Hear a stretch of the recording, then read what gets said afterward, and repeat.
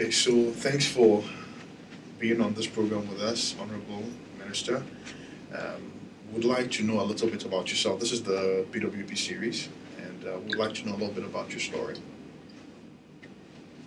Okay, so where do I start? Maybe you can start from childhood. My parents were both medical doctors. I was born in Hungary, which is where my parents went to medical school. They met as students. I lived in Hungary till I was about 2.5 years old. And then we moved to the UK. And we lived in the UK till I was about 9. And then we came back to Ghana. In Ghana, I attended primary school at the University Primary School in Cape Coast for about 2 years. And then I did the common entrance and I got admission into Wesley Girls. I attended Wesley Girls High School in Cape Coast from Form 1 to Upper 6. Then I entered the University of Ghana in 1986. I studied law. At that time, we were doing the Bachelor of Laws degree as an undergraduate course. So I studied law for 3 years. And then after that, I went to the Ghana School of Law and I did the professional law course for 2 years. I did my national service after law school with the International Federation of Women Lawyers as a legal aid officer. As a matter of fact, I did national service twice because at the time I completed sixth form, we did 1 year of national service before university. So I did the 1 year of national service before university as a court clerk at the Cape Coast High Courts. Interesting. And then, because I knew I wanted to study law. Okay. And I wanted to have a practical understanding of what the legal profession would involve. And then, as I said, after I finished law school, then I did legal aid with the International Federation of Women Lawyers. Once I had finished my national service, I started private legal practice at Ansasari & Co. and worked there till about 1995. Yes, 1995, when I joined the Commission on Human Rights and Administrative Justice as a legal officer. I worked there for less than a year, and then I joined Ghana Agro Food Company Limited as a legal counsel.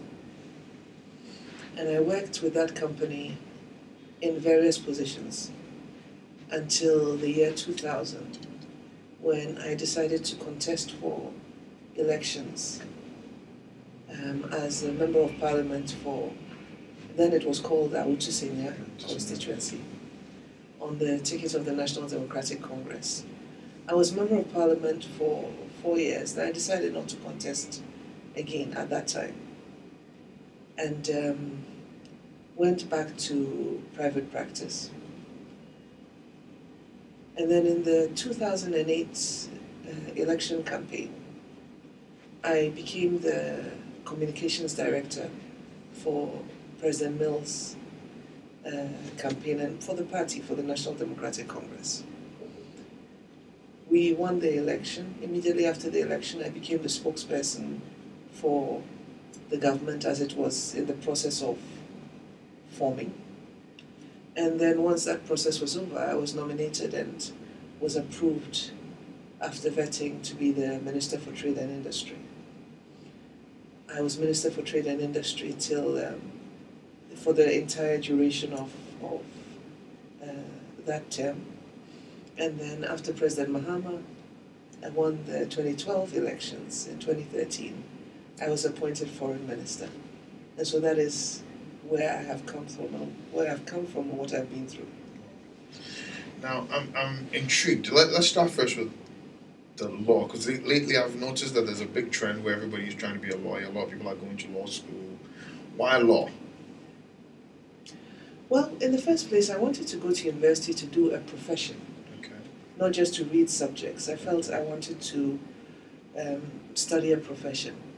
And when I had read around doing law, I realized that there were a lot of opportunities with a legal background.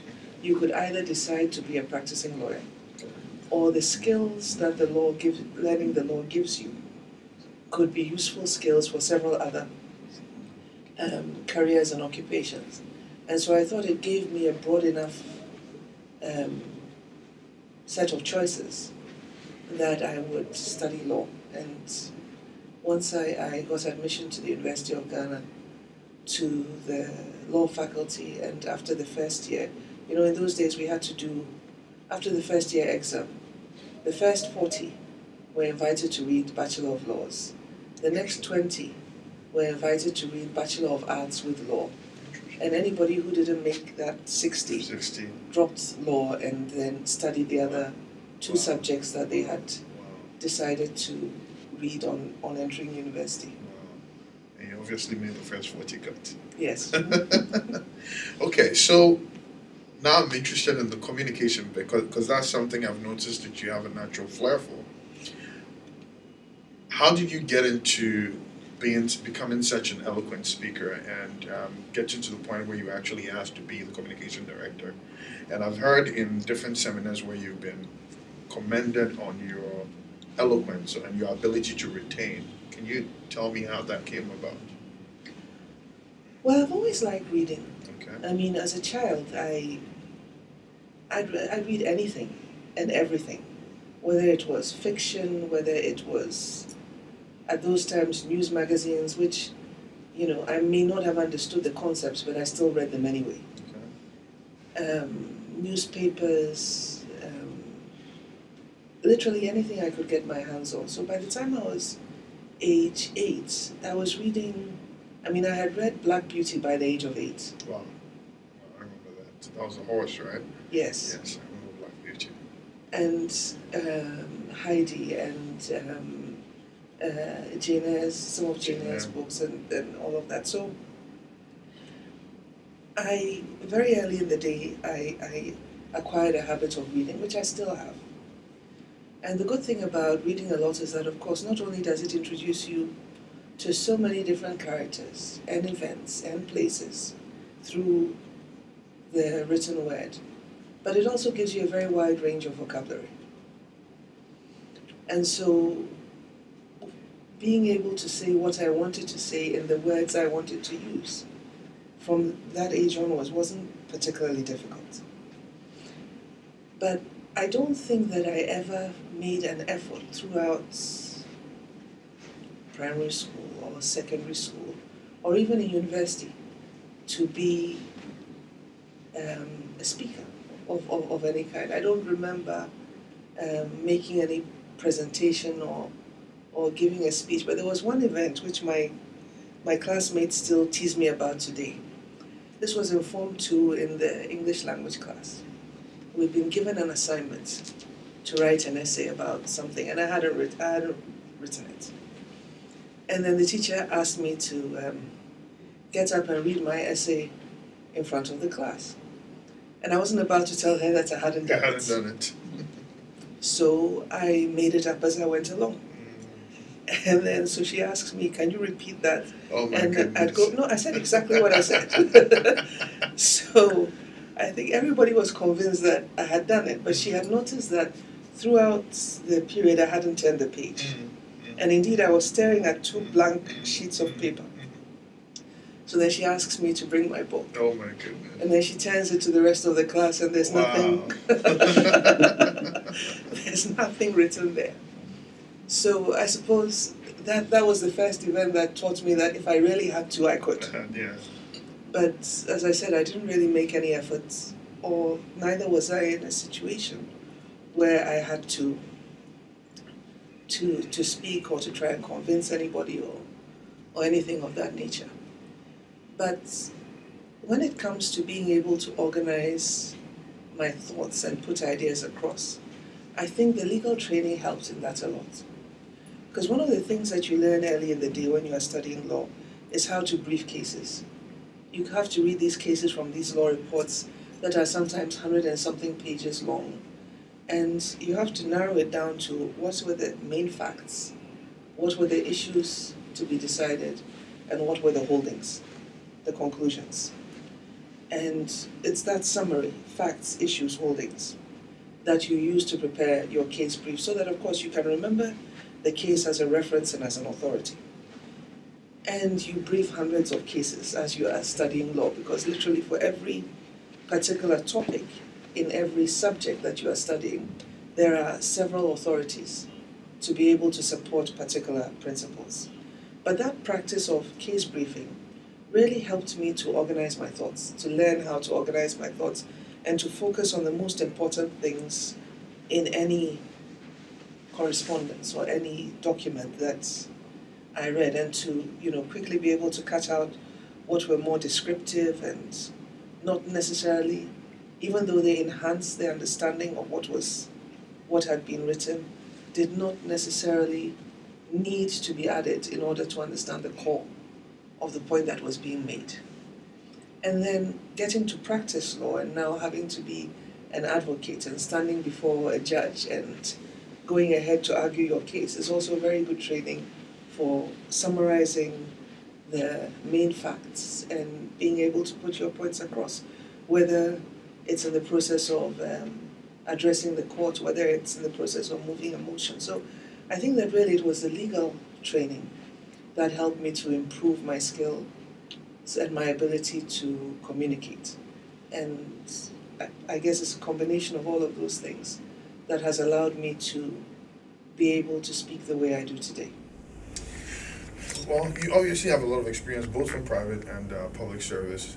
For young ladies out there and even gentlemen out there who generally want to make a difference in their country, whether in school now or just starting off their career, what advice would you give them to ensure that they can build, first of all, the type of background that makes a difference and they can actually impact change in Ghana? What I think is that when you work hard and you put in your best, people notice. You might not necessarily be receiving the kind of salary that you want to have. You may not have everything that you think you deserve for the work that you are doing. But if you are consistent at it and your output is good, people will see that you are good at what you do.